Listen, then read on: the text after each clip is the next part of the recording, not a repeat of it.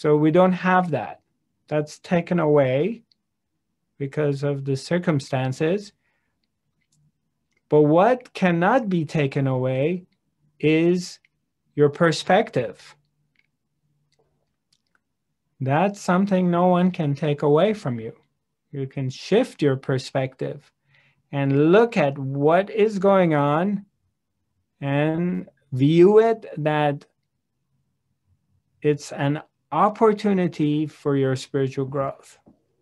This is a moment that a lot of our distractions are taken away, and we'll really get a chance to work on ourselves, however that is.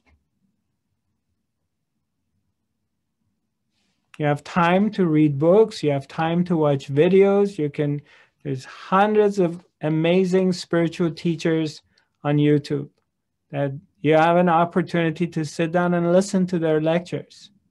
Compare them, see who you like. You couldn't do it before, you were busy. Now you have a chance to do it.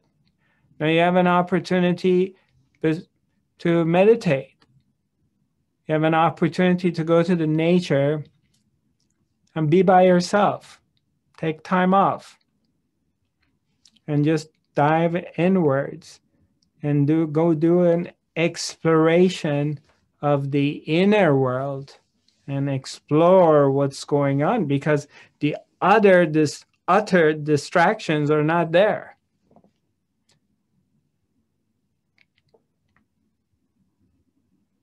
So we're not going to view this as a catastrophe. We're going to view it as an opportunity for growth.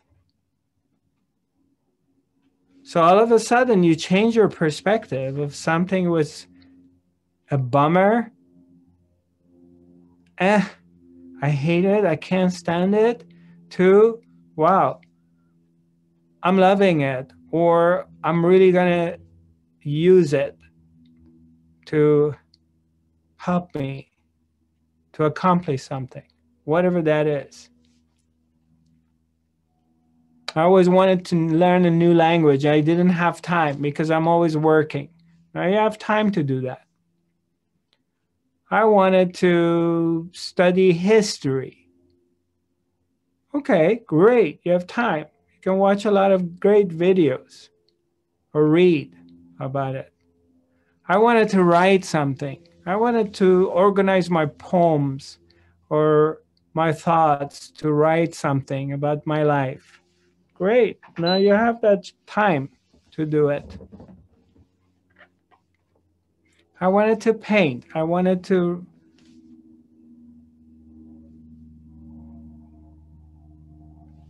create something with my hands. Great, you have the opportunity to do it now.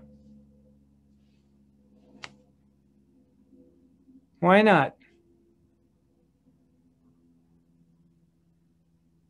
When I'm talking about doing this work, I'm not saying that you stay home and 24/7 you're self-reflecting and self-reflecting. Yeah, you can do that, but then that can also become very mental. It could be a mental activity.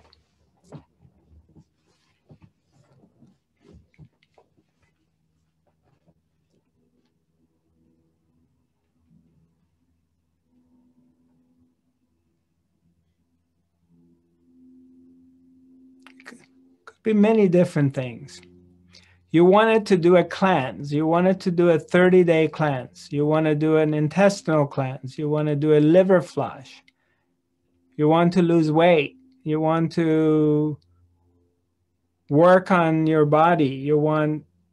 There's so many different things that you have the opportunity to do it now because you're not distracted with a lot of other stuff. Well, what if there is no future? What if the world ends? Well, it's going to end for everyone. It won't just end for you.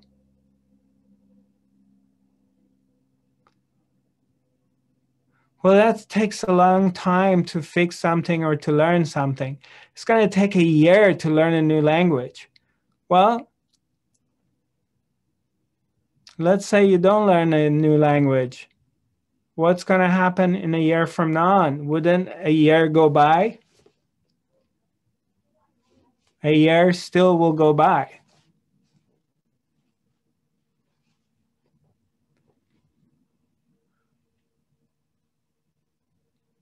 Yeah, you understand?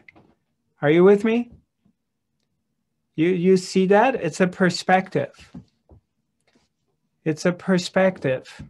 You can look at it this way, and it's negative and fearful and catastrophe and boring and horrible, or you can just shift your attention to the positive part of it and make the best out of what you have, because this is the reality right now. You can't sit down and cry about it, what it used to be and how horrible it is. This is what is. This is life. How was it if you lived in Europe and it's 1938, 1939, and it's the start of the World War, you know? I mean, your continent is about to be destroyed and everyone's being inconvenienced in that time. All of a sudden, war took over the entire Europe. What do you want to do? Sit down and cry about it? Or you make adjustments? So we get used to things to be in a certain way, and then we fall asleep. That's what happens. We fall asleep. And then existence comes and says, you know what? God comes and says, you know what? I love you and I want to wake you up. I want to wake you up to the truth of who you are. I want you to discover something within yourself that you didn't know it existed. Because you're thinking peace, love, comfort, equilibrium is in the outer world. It's in the economy. It's in the politics. It's in how much money you have, and how many homes you have, how successful you are, or how great is your family and your relationships. That's where you're investing. But you're not working on yourself. So your well-being is very much depending on what is going on in the outer world. And now I love you and I want to wake you up that your wealth is inside yourself. And I'm going to give you this opportunity to wake up to that, to recognize the kingdom of heaven within yourself, to come to you and recognize the expansion, recognize that you are the one you're looking for and you're not separated. There's no separation.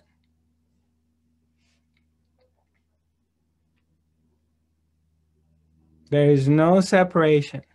There's never been a separation. Separation cannot exist. It doesn't even, it's impossible. It's not there.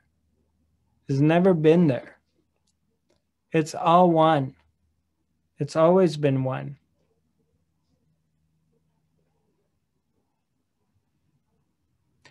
And in investigation of yourself, as you dive deeper inside yourself, as your mind starts to quiet and you go beyond your mind, then you start to experience that there is no separation.